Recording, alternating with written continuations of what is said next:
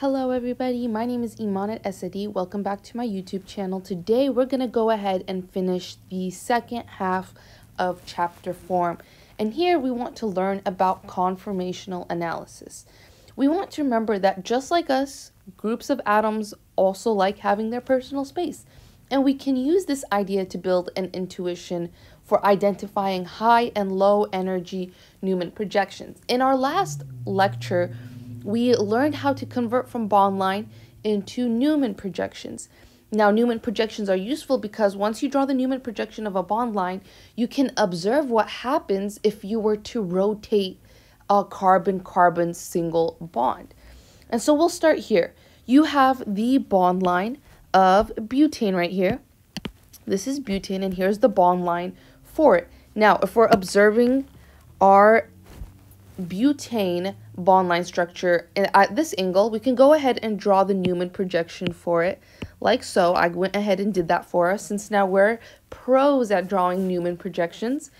And now we know that Newman projections are all about helping us observe rotations around the single carbon-carbon bond.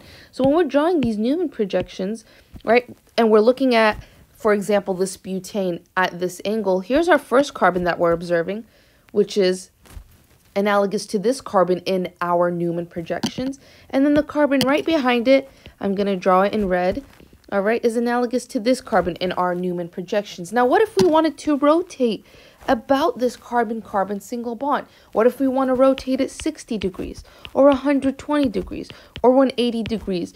What is this butane going to look like? Well, the best way to do this is using our Newman projections. This is why we convert our bond line into Newman projections. Newman projections makes this more efficient. All right, it makes it more efficient because we can focus on rotating just one of these carbons. Let's rotate this back carbon right here. Sorry, that's a bad circle, all right? If we want to rotate about this carbon-carbon single bond, let's just rotate the back carbon. So we start here. This is our first Newman projection. I just copied and pasted it. All right, here it is where our two biggest groups are methyls. Look at that. I just want you to notice this. We're going to start to assign some terms for some of these patterns. But drawing our Newman structure straight up for butane, looking at it at this angle, all right, we get this first Newman projection where the two biggest groups are methyls are the furthest away from each other. Look at that. The furthest they can be away from each other. All right, now taking this back carbon, we're going to go ahead and rotate. We're going to rotate that back carbon by, say, 60 degrees. So we're going to be moving these back groups along with us. All right, now if we do this, what happens is now some of these groups are going to begin to overlap, right? Because we're only moving around this back carbon and the groups associated with that back carbon by 60 degrees. Now what we get are some of these groups are all beginning to overlap. All right, we have a methyl hydrogen interaction here, a methyl hydrogen interaction here, and a hydrogen-hydrogen interaction here. Now do another 60-degree turn of our back carbon only. All right, here's our back carbon. We're going to go ahead and move all the groups again that are associated to the back carbon by another 60 degrees. All right, so they're moving around, and what we have here, all right, is here's our back carbon now, and some of the back groups, the groups associated with that back carbon have also moved again. Now, in this Newman projection, look at what we observed. The two biggest groups, our methyl groups, which are a lot bigger than just our hydrogen groups, they're really close to each other. All right, they're really close to each other. Now, one more 60-degree turn. All right, one more 60-degree turn. And now what we get is our Newman projection. And here we have two hydrogen-hydrogen overlaps. And we also have our two biggest groups right on top of each other with this rotation. And so, looking at our rotations here, where our two largest groups are the furthest away, all right, the name for this Newman projection is anti, all right? So this first Newman projection is anti, or in other words, you might hear it also being called the staggered Newman projection for this group. The methyl groups are the farthest apart. So there's going to be no torsional strain where the electrons are like in each other's way. There's no steric interactions where just all the atoms are in each other's way.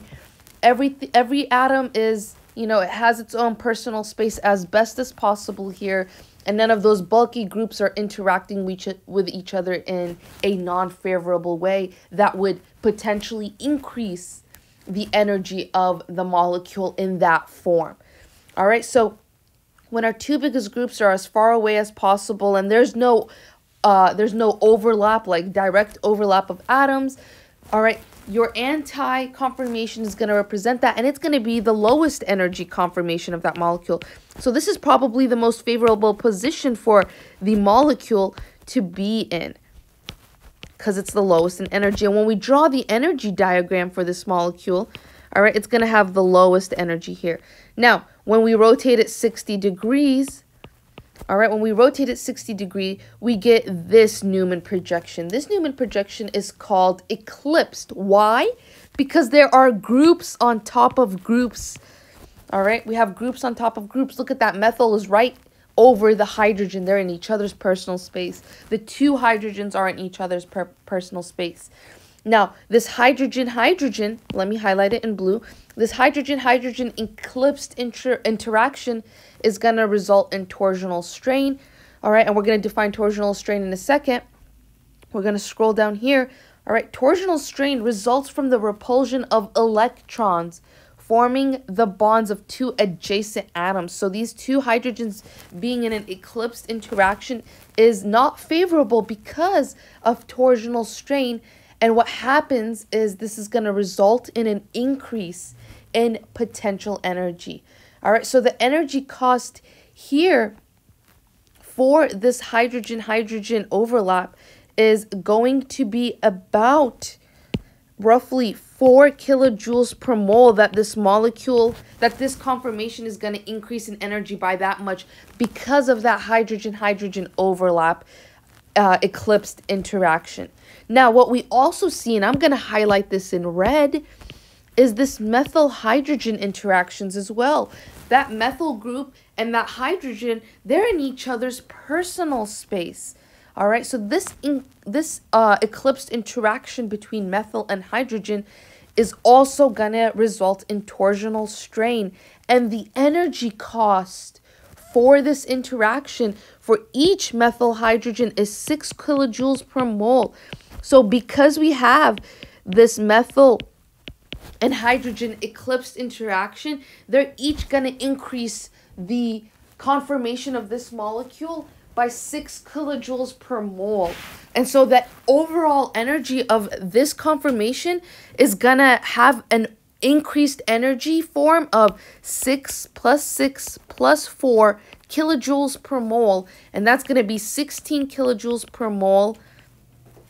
Let me write that better. 16 kilojoules per mole of energy increase because of the this eclipsed conformation. All right, which is why we see, right, we've labeled this 2, which is why we see that 2 has a higher energy in our energy diagram for these conformations. All right, it's because of those eclipsed interactions. Now, we're going to rotate this again, this back carbon, 60 degrees again. All right, and let's look here. Now, this is called gauche, all right? This kind of conformation is called gauche, all right? It is where you have where you don't have groups right on top of each other, right? But it's still not your lowest energy conformation, all right? You still have some steric interaction here between your two bulky groups, right? They're not as far away as possible from each other. They're actually within the same vicinity as each other.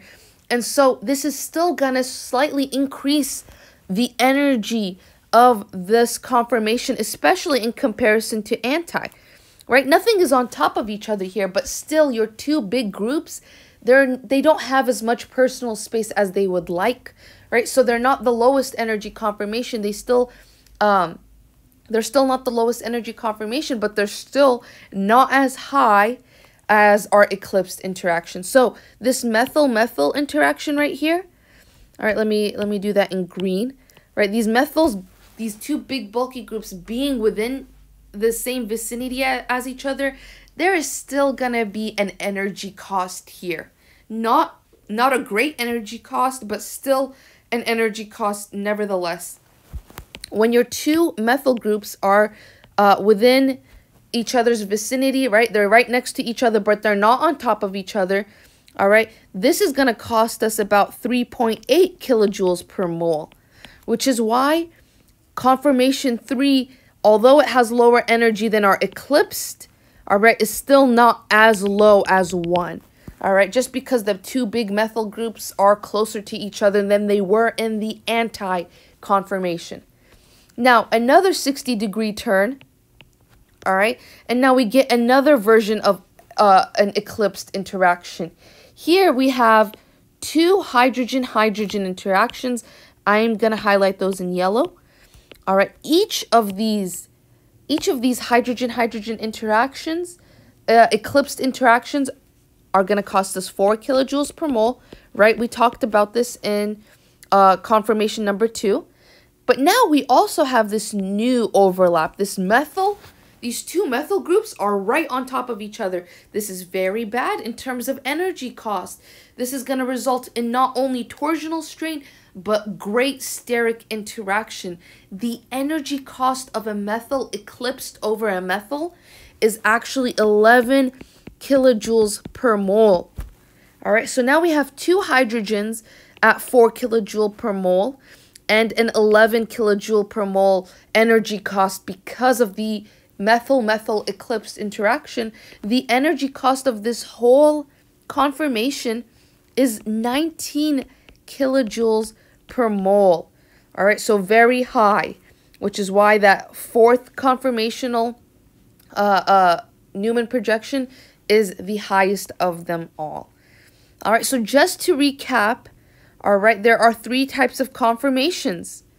All right, there's 3 types of conformations. Your eclipsed is when the angle difference between two groups is 0. The groups are right on top of each other.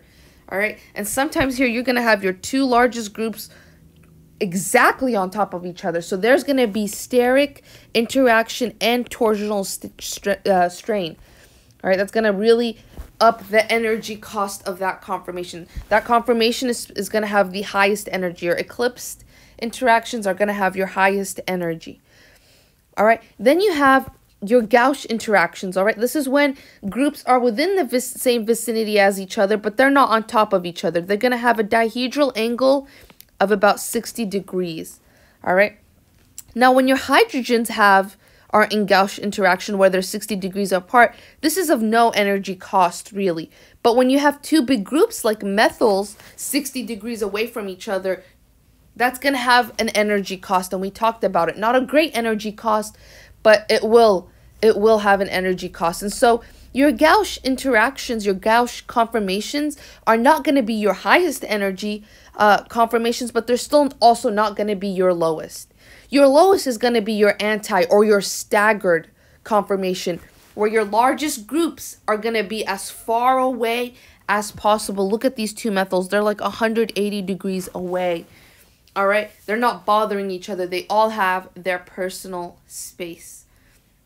And so these are going to be your lowest energy conformation. All right, so now let's do a practice problem now. All right, let's look at this right here, this molecule right here. Okay, we want to identify the highest and the lowest energy conformation. All right, so what we're going to go ahead and do is just right away draw the Newman projections of this. All right, we're looking at it in this direction.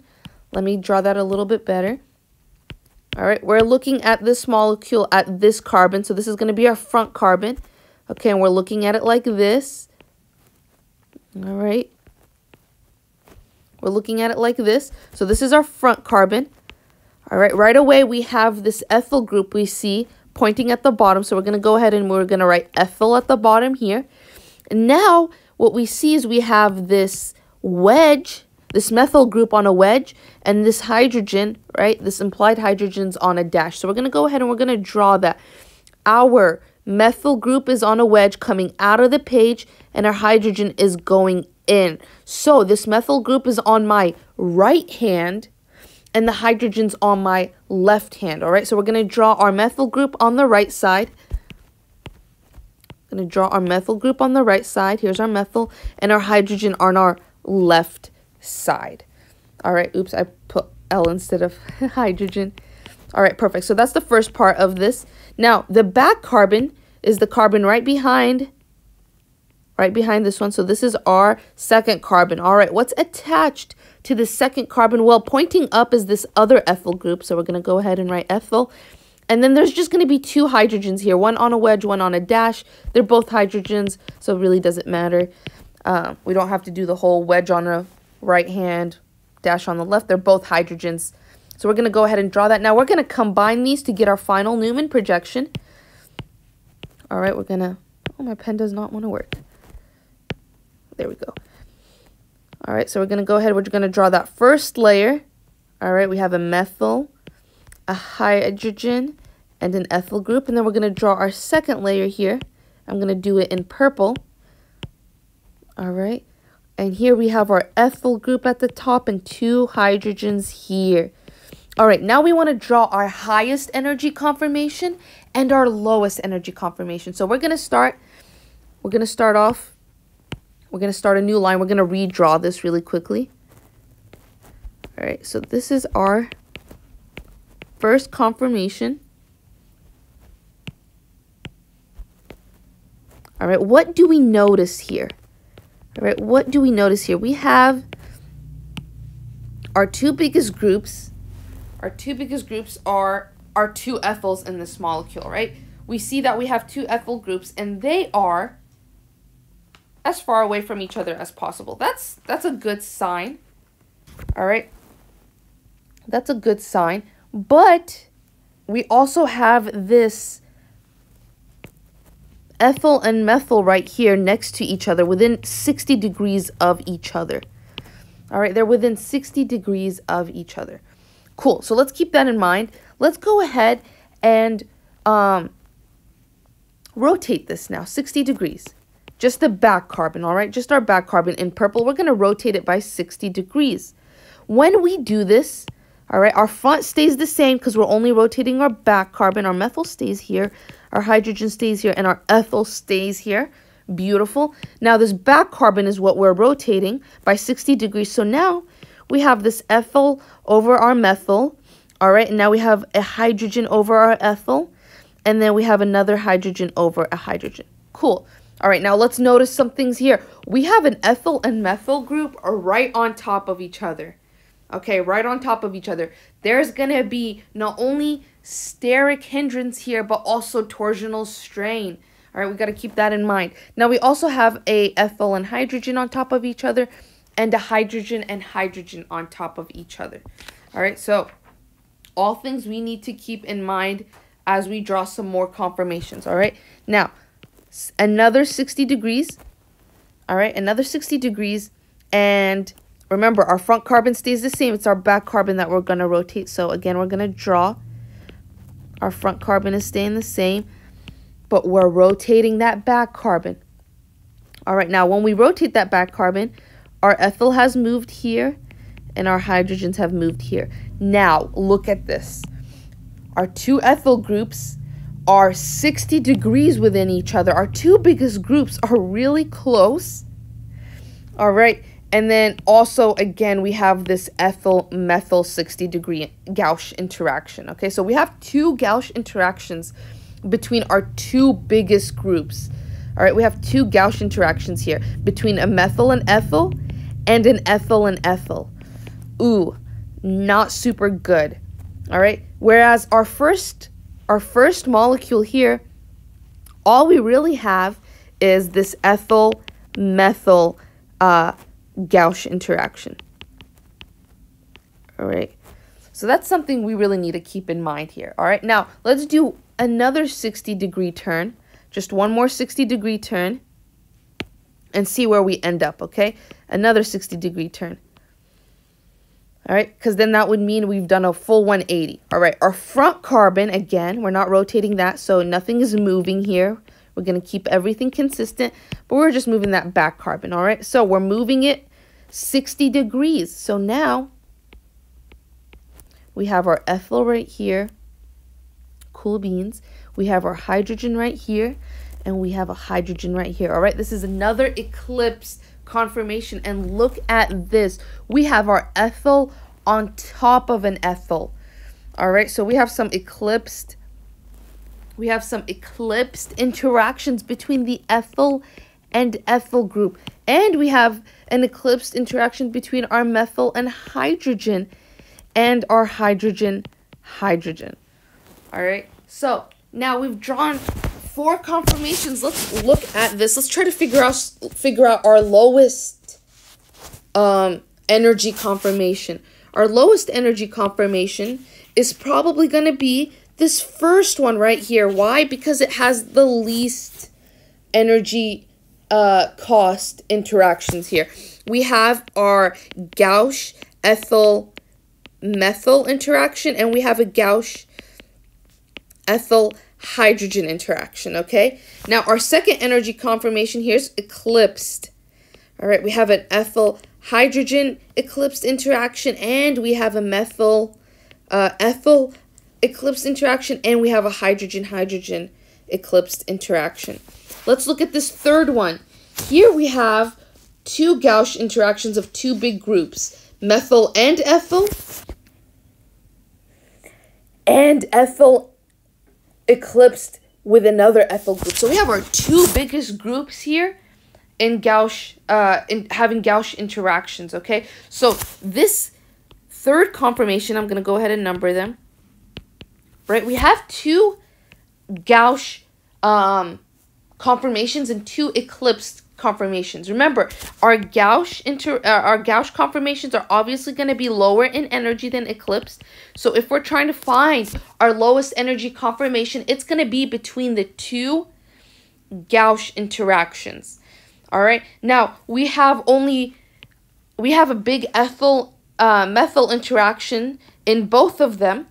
All right, and then we have an ethyl-methyl gauche interaction and an ethyl-ethyl gauche interaction. So obviously, energy conformation, Newman projection conformation 1 is going to be our lowest energy.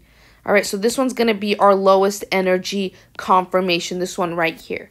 Now, what is our highest energy conformation? If we want to figure out our highest energy conformation, we're going to have to compare 2 and 4, since these are our 2 eclipsed conformations. All right, 2 has 3 eclipsed interactions, ethyl and hydrogen, methyl and ethyl, and then hydrogen and hydrogen. Conformation 4 has an ethyl eclipsed interaction. Dang, that's going to be very, very high. A methyl and hydrogen. All right, and then a hydrogen.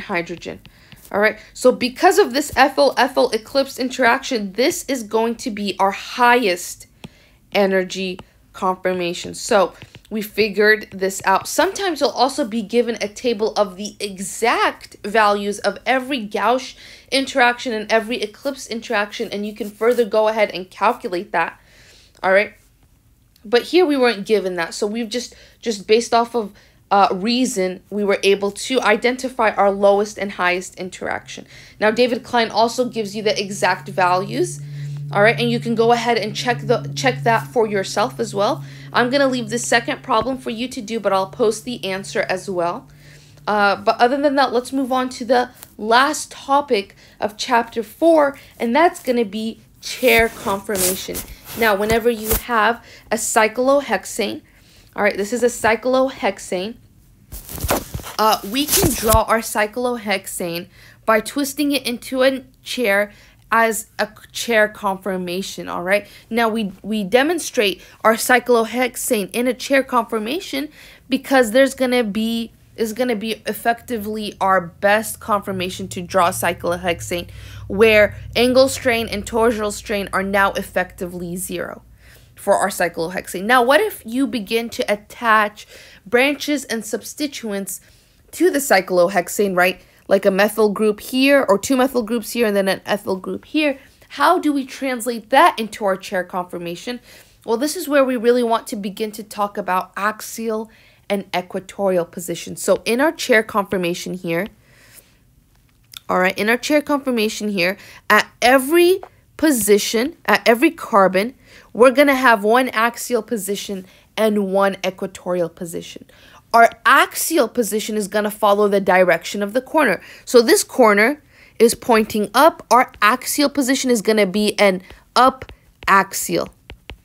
All right, so since our axial position is an up axial, then our equatorial positions are a slightly tilted position. It's going to have to be opposite. So if our axial is up, we're going to have an equatorial down position. All right, let's look at the next carbon. All right, the next carbon following it. All right, well, this carbon is pointing downwards. This corner is down. So our axial position is going to be down. So down axial. That means our equatorial position has to, and I didn't draw it right here, so we're going to ignore it really quickly. Our equatorial position is going to be slightly up. So equatorial up. And what's going to happen here is it's going to alternate. So this third carbon here, all right, this corner is pointing up, so it's going to be axial up. All right, equatorial down. All right, and it's going to alternate as you go around. Okay?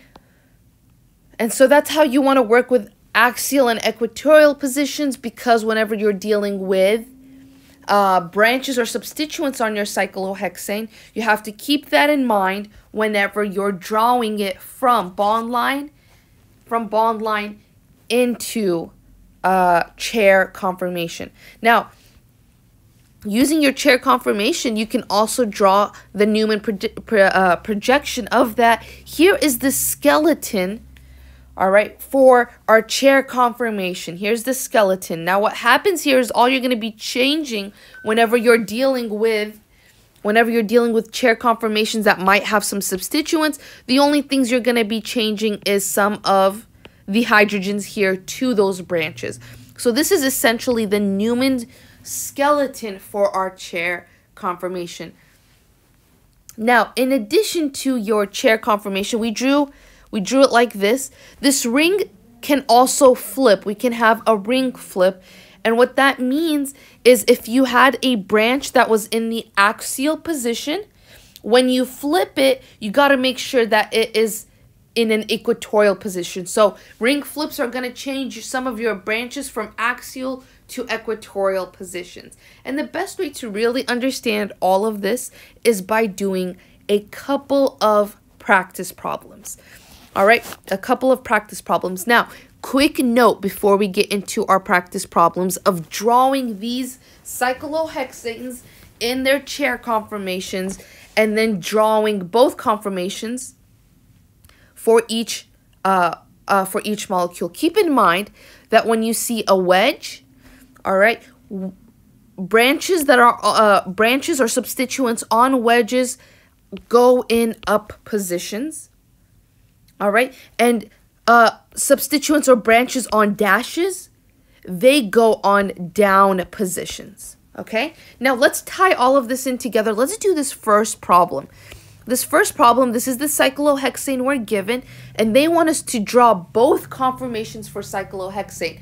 Now, we have looked at bond line structures, all right, and then we've taken these bond line structures of just simple chain alkanes, all right, and then we've drawn the Newman projections of them, and then in addition to that, we've rotated the rotated the Newman projections to see all the different conformations.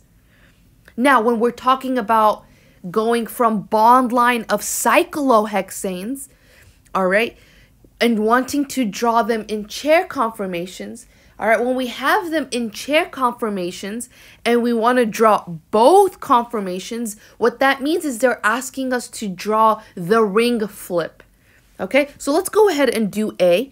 Let's draw A in chair conformation. Now, the first thing I always do is I go ahead and just draw my chair, and I draw it like this. Okay, I draw it like this. All right, and I kind of keep the same technique whenever I do all of these to stay consistent, all right? I draw my chair like this, and I always number this 1, 2, 3, 4, 5, 6. Now, when I look at my bond line of the cyclohexane, I start from the top. I do 1, 2, 3, 4, 5, 6. You can number them any way, just stay consistent. But this, I like this way of numbering. All right. Pick your technique, stay with it. All right. Stay with the same numbering. Don't change your numbering. Okay, beautiful. Now, we have everything numbered. Awesome. Now we're going to start attaching our substituents at the proper position. So if we look at our bond line here at position 1, all right, we have a methyl group. All right, this methyl group is on a wedge, so we have to keep in mind that methyl is going to go on an up position. And at position 2, we have this ethyl group. It's on a dash. We have to keep in mind that that's going to go on a down position. Now we're going to go back to the chair conformation we've drawn. Now, before you get good at this, sometimes you're going to have to draw all your axial and equatorial positions at every carbon. That's okay. Start off there, all right? And when you get good at it, then you won't have to, all right? So I'm going to go ahead. I'm going to draw all my axial positions. Here at position 1, all right, here at position 1, we have corner up, right? So our axial position is up. So this is axial up. That means our equatorial position is going to be down. So equatorial down. All right, now we're going to go to the second carbon. All right, this is a corner down. So our axial position has to be axial down now. That means our equatorial position is equatorial up.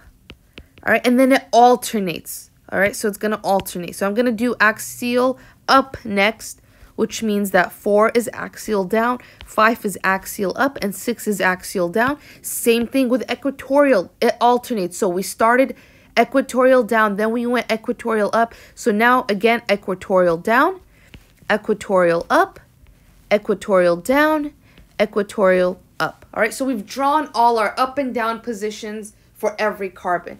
Now, what did we say? At our first carbon position, we have a methyl.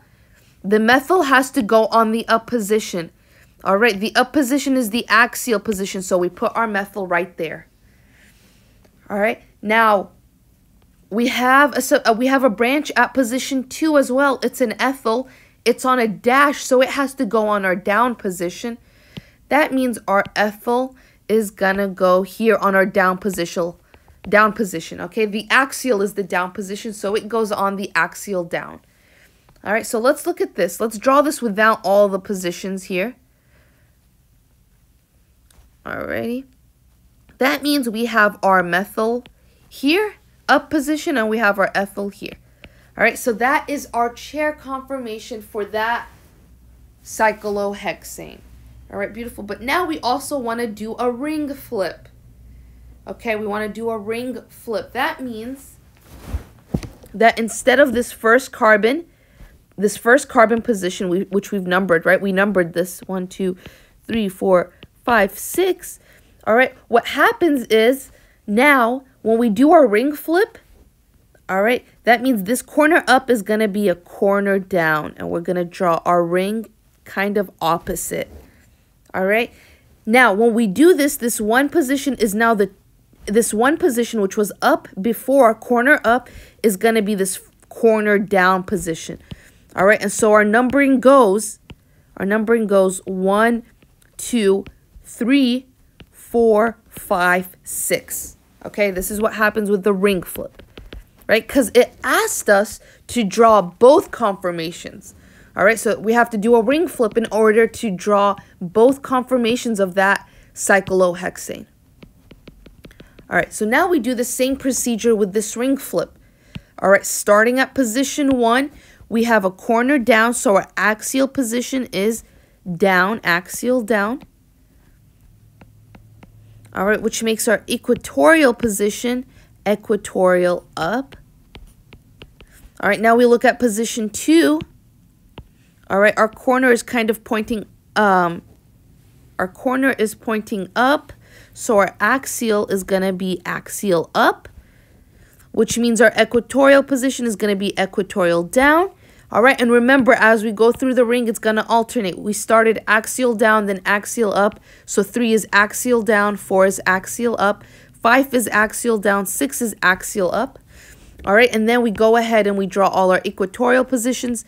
All right, we started up, down, so this is up, 4 is down, up, down. All right, so we've drawn all our positions now. Okay, now we're going to go ahead and we're going to put our substituents back in here. Remember, methyl, there was a methyl at position 1. All right, and methyl's on a wedge, so we have to put it in an up position. In our ring flip, the up position at 1 is equatorial, so we're going to put our methyl here in the equatorial position. Now, we have an ethyl here at position 2, all right, and it's on a dash, so it has to go on the down position. Well, at position 2, the down position is the equatorial position, all right? So now let's draw this all cleaned up. Let's draw both conformations all cleaned up, all right? So here is before ring flip, all right? And after ring flip, it looks like this, all right? Now, in our first conformation, we had our methyl up and our ethyl down like this. And here we had our methyl in an equatorial position, and we even had our ethyl in an equatorial position. So here we have drawn both conformations, both chair conformations for molecule A. Now, if you were to be asked which one of these conformations, A or B, are more stable, just remember this. Equatorial positions are the best positions to be in terms of lower energy.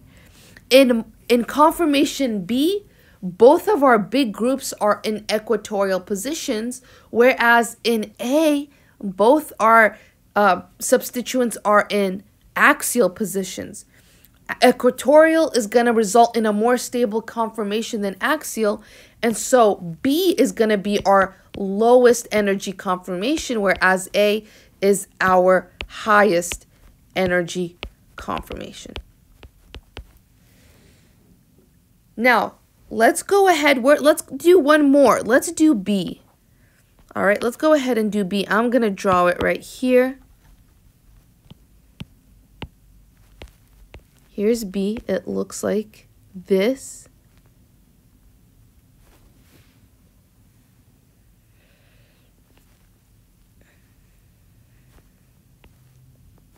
Beautiful. We want to draw it in.